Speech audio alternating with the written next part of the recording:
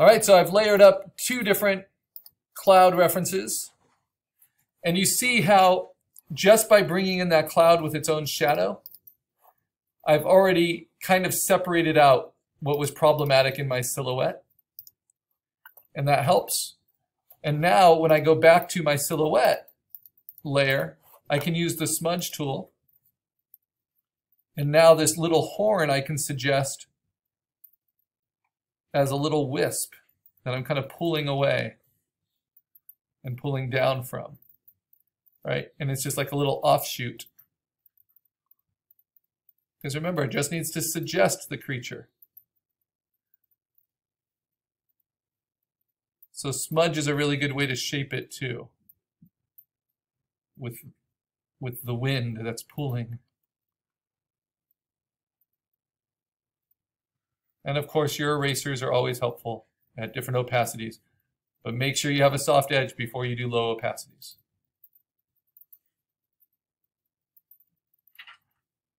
Okay, now we could also dodge and burn, but you have to be really subtle with it. So if I want to add a little bit more shadow on the back here, I'm going to take a low exposure. I'm going to do just the midtones and I'm going to burn it. And if I do too much, you're going to see it changes the color. It's taking it warmer and warmer. So then I might have to go into sponge tool and desaturate just that area a little bit. I don't want that warmth, right?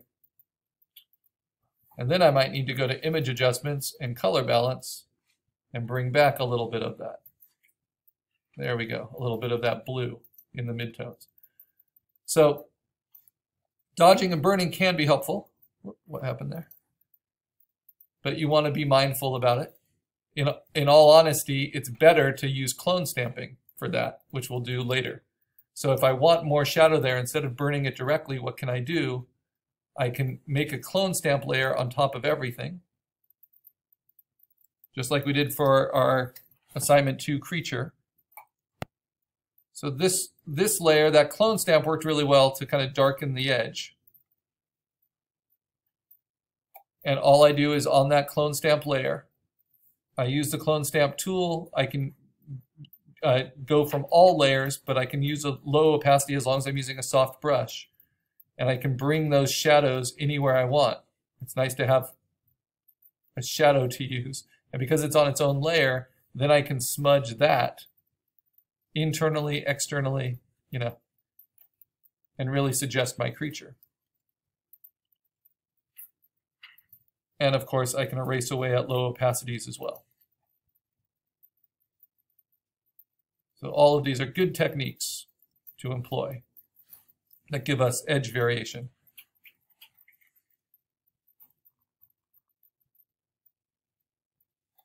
And by having a lot of overlap on these, it helps.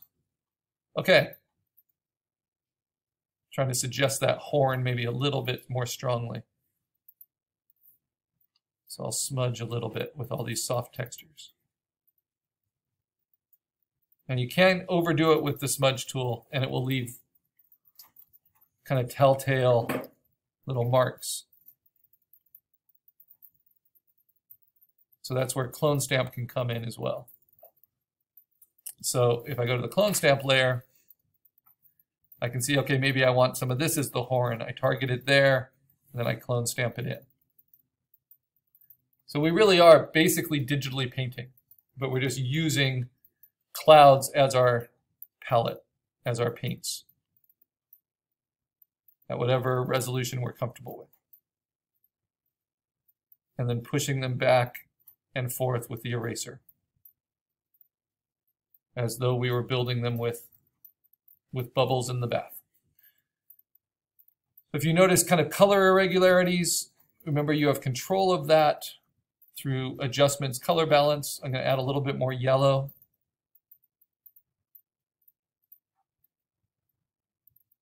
Into, I think, the shadows of this one. Yeah, that's helping.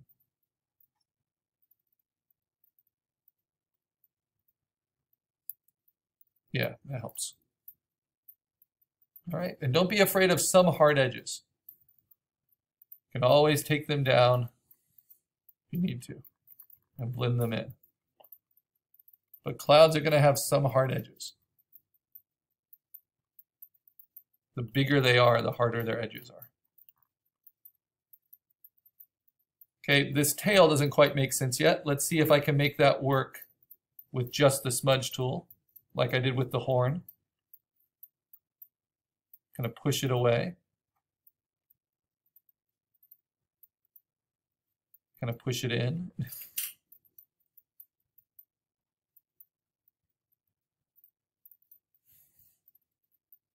And then erase away with these low opacities. Yeah, that looks a little bit more believable. And then maybe if I clone stamp a little on top of that. So add more cotton balls and then gently take away from the different layers.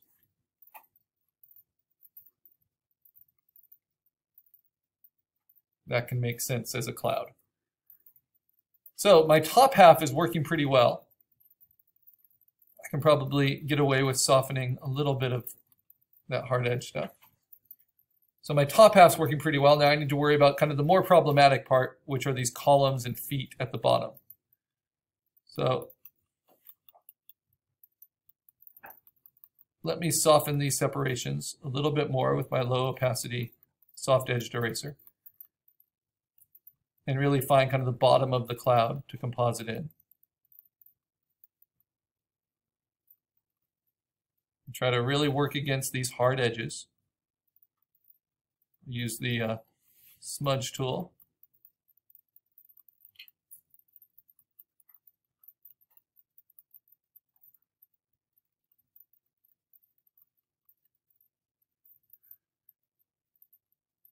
And I could clone stamp from the existing stuff, but that would all look kind of too much the same. So instead, I'm going to bring in more of those clouds. I wanted to have at least 5 clouds as reference, and this is why. So I can bring more in. Before I go too much further, I want to erase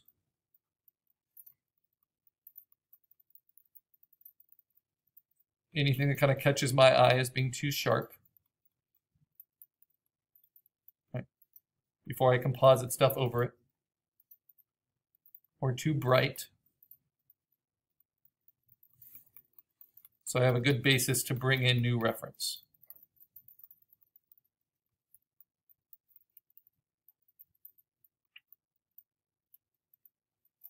There we go, so pretty good. All right, now I'm going to save it. So we've done a lot of erasing, a lot of smudging, a lot of stuff. We're going to save it.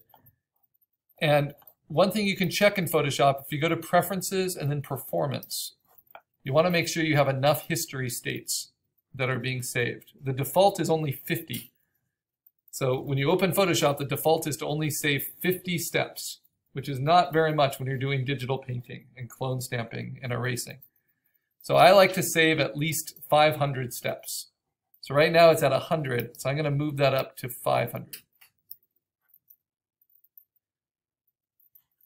Now the reason we don't max it out is because Photoshop already uses a ton of memory on the computer. But 500 seems to work pretty well for me. Within 500 steps, I realize if I'm going the wrong way, I need to go back, generally. Okay, so save, Command S. Now let's bring in some more clouds. And I think, okay, how can I deal with the main focal point of this hand, this foreground hand? Well, I want something a little softer. So these look like good clouds for that. Right in here. So before I used here, now I'm going to use here. Even though it's from the same reference, they're different cloud parts I'm using. So I'm going to get a big chunk here, kind of soft edged. Command J it from my Smart Object layer, and then delete the Smart Object layer. And then 100% soft edged, big eraser. We're building atmosphere, right? Just like a texture fill, just like anything else.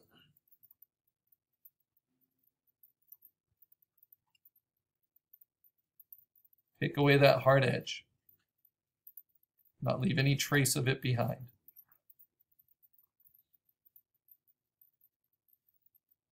Then I can use Command T, and I can stretch this like cookie dough, over the area where that hand would be, right?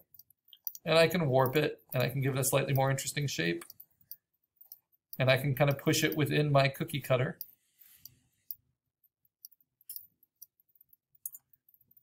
Then I can use levels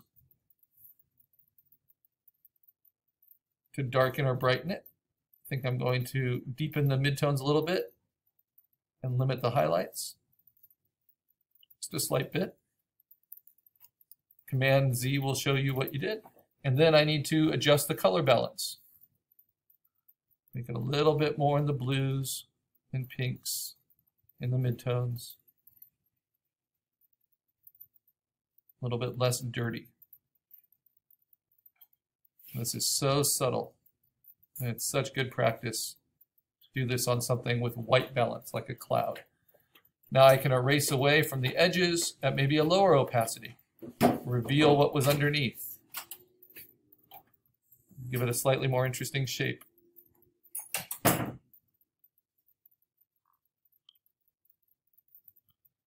And then I can smudge. Let me see, what do I want to smudge? I think I want to smudge the hard edge layer behind it, which is this. Yes. So I've now protected myself enough that my smudge tool, yeah, should work pretty well and shouldn't damage any pixels I want to keep. I kind of push that edge back and forth, suggesting a cloud edge.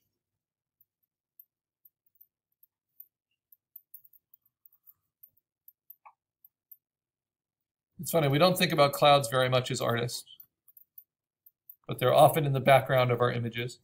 And I used to be friends and would oil paint with someone named Dave Sellers in California, who made his living doing bird paintings, like naturalistic wildlife paintings, and selling them at like Western art fairs and things.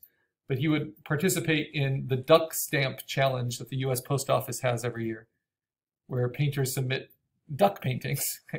And one trick that he showed me of the duck stamp challenge is to always have clouds behind the ducks that mimic the shape of the ducks.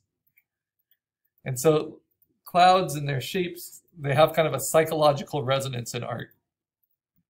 And because you're the painter or the digital artist, you can control every pixel, every image. If you look at a duck stamp, you'll notice that the clouds match the shapes of the ducks.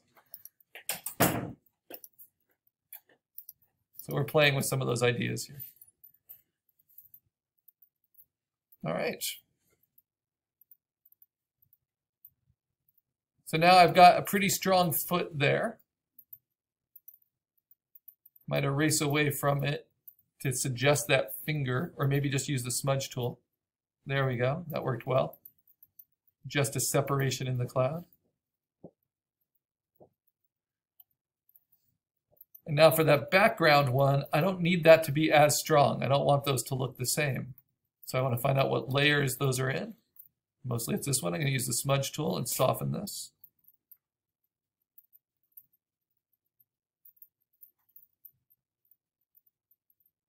I'm pushing its edges back, and then erase away a little bit.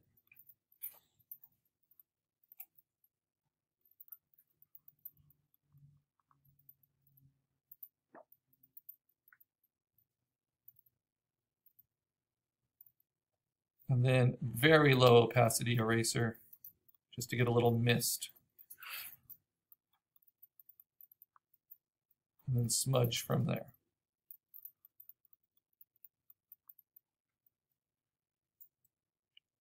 So this is the gestalt. We connect these feet with this creature,